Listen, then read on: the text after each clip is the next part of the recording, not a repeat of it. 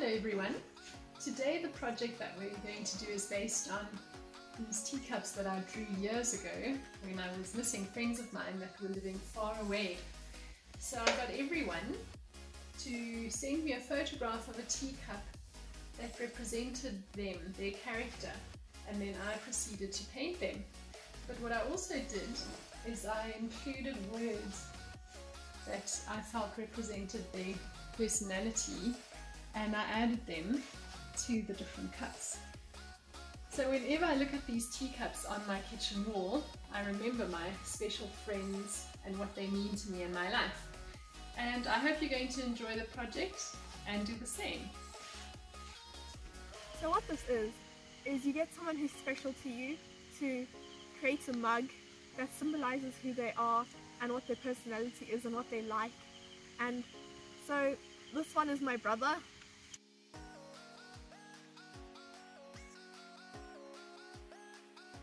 And this is my mom.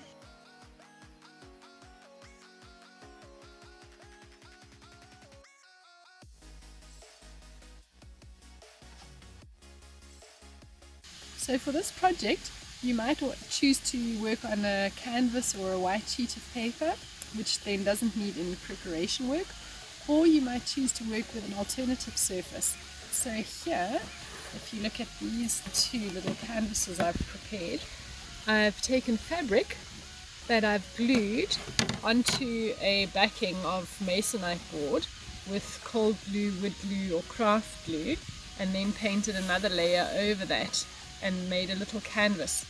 If you don't have masonite board, then you might want to just use a thicker piece of card to glue your fabric onto. So that's one option. But for our lesson today, I've chosen tea boxes that the tea comes in, and my favorite tea. So what we're going to do is we're going to put a layer of cold glue, craft or wood glue, onto this using a brush, our cold glue and some water. So what you'll need to do is put a dollop of glue onto a little container, and then you add some water so that it's not as viscous as it is now, so that you thin it down a little bit. There we go. Then you mix the two. Remember, when the glue dries, it's going to dry transparent, so even if it looks white now, you don't need to worry. It won't remain white on your surface, but it mustn't be too thick. Okay, so let's do this. We'll just paint a layer over. We do this so that our paint has got a nice surface to cling onto. If we just paint onto the smooth surface of the box, then the paint doesn't have a grip. And then you give it about an hour and a half to dry, and then we can get started with our project.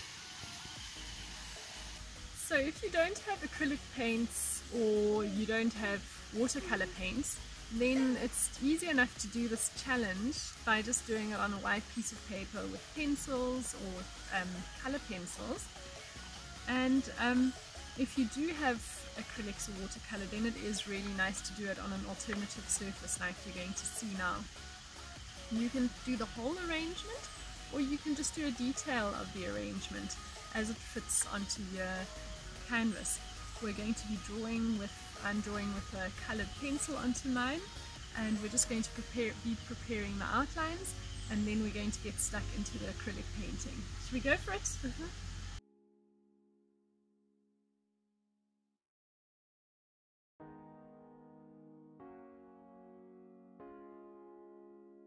So when you're working with acrylic compared to watercolor, acrylic is quite a messy medium to work with, and the way that I like to work with it is I like to make my own little palettes out of old milk bottles, and then I can throw the whole palette away when I'm done. Once you've prepared your palette, then you're ready to start painting.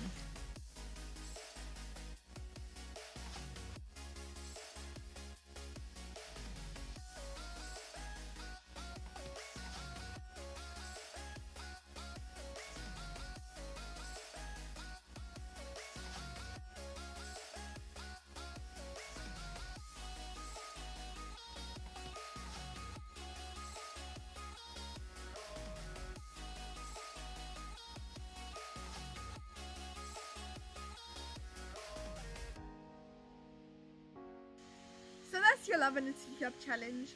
We did it in acrylic, and you can do it in any medium. You can even just do a pencil drawing if you want, if you don't feel like painting. But if you don't want to paint or draw it, you can just take a photo and decorate your cup beautifully and send it to someone that's special to you.